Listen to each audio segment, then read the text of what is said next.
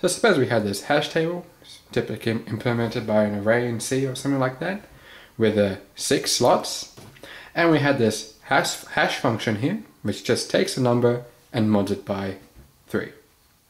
So let's suppose we wanted to insert these numbers here, 1, 5, 8, 9, and 10.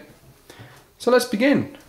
So let's say we insert 1, so we're just going to use the hash function. We'll get h of 1, so that's 1 mod 3, which is just 1, and we'll just insert it straight here. So we inserted 1. Now let's say we want to insert 5. So h of 5, that gives us 5 mod 3, which is 2. So that means we insert it in that index. Now we might have a problem. Say we want to insert 8, so we get hash function h of 8.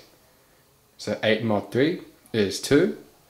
And we see we already have something there in the slot, in the second slot.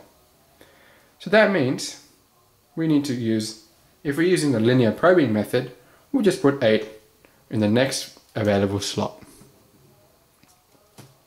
Say we wanted to insert 9 now, so just get h of 9, so 9 mod 3 is 0, so we'll just put 9 here. And now let's say we want to insert 10. So let's get 10 mod 3, which is 1, and then we see, oh no, there's something there.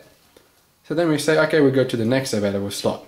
So we go from here to here, to here, and then we say, there's a free slot, we'll insert it here.